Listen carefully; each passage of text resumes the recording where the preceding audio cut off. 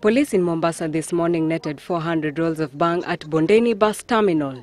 The illicit substance is said to have been ferried from Nairobi on transit to Lamu. Kisauni OCPD Julius Wanjuki said that the owner had declared the parcel to the bus operators as tomatoes. But the bus crew became suspicious following a strong smell from the cargo, prompting them to alert the police. The suspect was arrested and taken to Bondeni police station. Elsewhere in Nyeri, emotions ran high as the son of Solicitor General Wanjuki Muchemi was laid to rest in Tetu district. The bereaved father revealed that his son was assaulted elsewhere, but managed to get to their house in Loresho, where he succumbed to internal head injuries.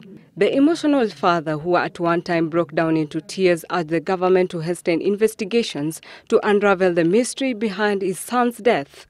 Among the mourners who attended included top government officials, led by Special Programs Minister Esther Murungi, who read President Kibaki's tribute, describing him as friendly and an outgoing person.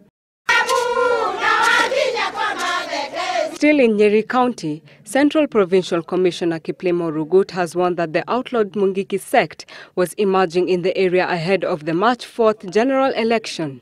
The PC has, however, assured residents that the government will remain vigilant and deal with any members of the sect out to cause mayhem. He was speaking during the ground opening ceremony of Nyeri campus Ugandan-based Fairland University. The new institution is expected to accommodate about 10,000 students and will offer courses mainly in agriculture, education, accountancy and business studies when fully fledged.